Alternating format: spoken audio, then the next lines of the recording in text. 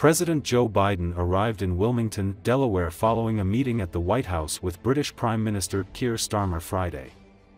Biden brushed off a threat from Russian leader Vladimir Putin about war against the West if Ukraine's allies allow it to use weapons deeper inside Russia.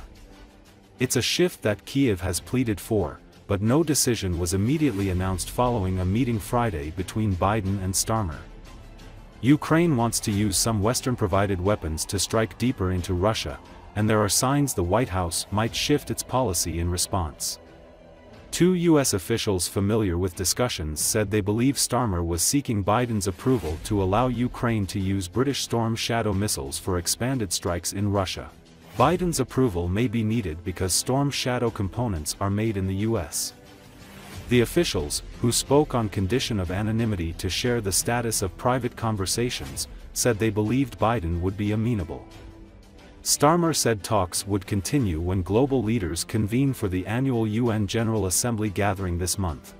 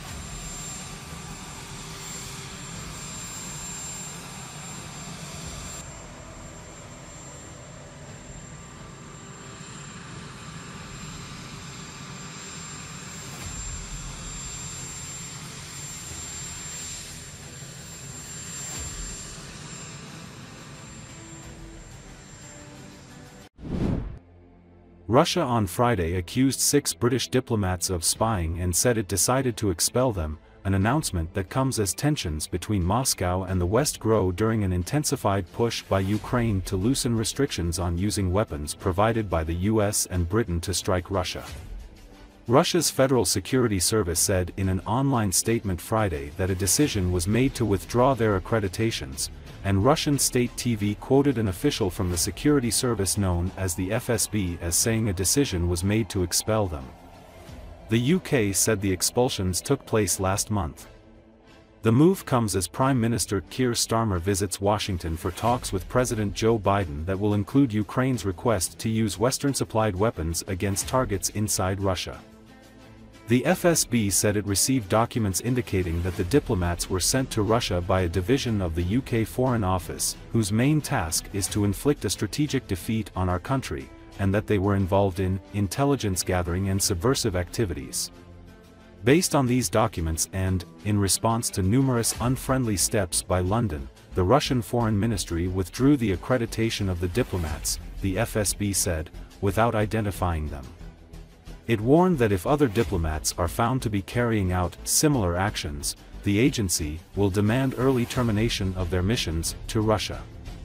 Russian state TV said in a report that the 6 diplomats had met with independent media and rights groups that have been declared foreign agents, a label the Russian authorities have actively used against organizations and individuals critical of the Kremlin. Britain called the allegations against the diplomats completely baseless.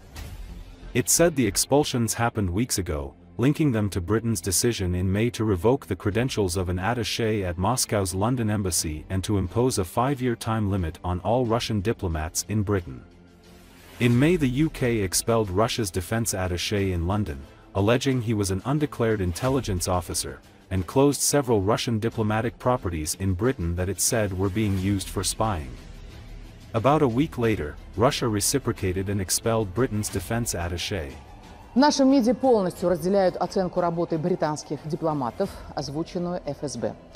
На Смоленской площади подтвердили, что посольство Соединенного Королевства в Москве давно нарушает международные конвенции. Вот сегодня стало известно, что 6 сотрудников миссии лишены аккредитации и будут высланы из страны. Доказательства подрывной деятельности неоспоримы. В кадрах последние часы сотрудника британских спецслужб Эндрю Даффа в России. Вместе со спутницей он спешно покидает Москву. Работавшего под прикрытием в английском посольстве шпиона вычислили и вместе с 5 такими же выгнали из страны. Лондон засылает к нам разведчиков в качестве супругов дипломатов. Для прикрытия шпионских акций используются малолетние дети. В общем, ни о каком дипломатическом этикете не может идти и речь.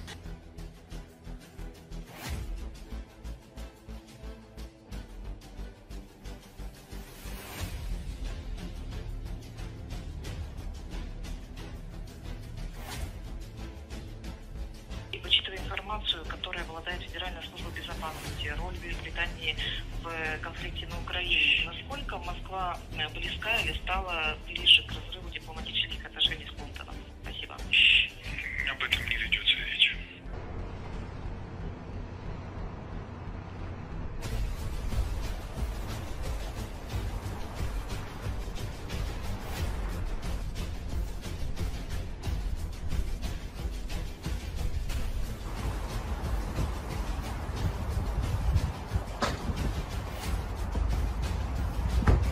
Your Excellency, do you know what they're going to discuss?